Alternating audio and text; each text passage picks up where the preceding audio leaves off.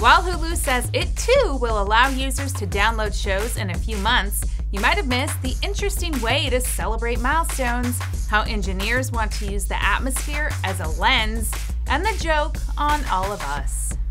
Welcome to In Case You Missed It, where NASA had wanted to end its dependence on Russians for human rides to the International Space Station, but because SpaceX and Boeing are not quite ready, the space agency is stuck with the Soyuz until 2019. So wait, we'll be relying on the Russians to do the heavy lifting, just like a certain campaign we could mention.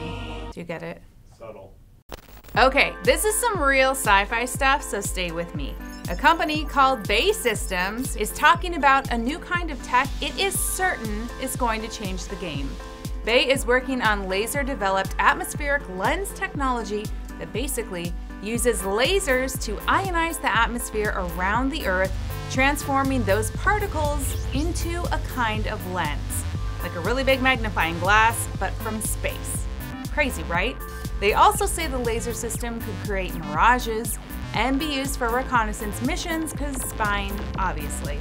It's cool, but very, very early, so we're gonna give this 5 out of 5 laser beams for the idea for now. I have one simple request, and that is to have sharks with frickin' laser beams attached to their heads.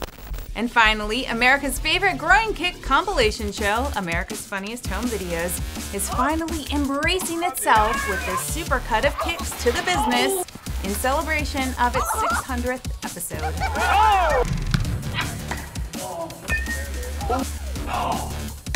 My grandma still watches that show, and now so do all of you. You're welcome.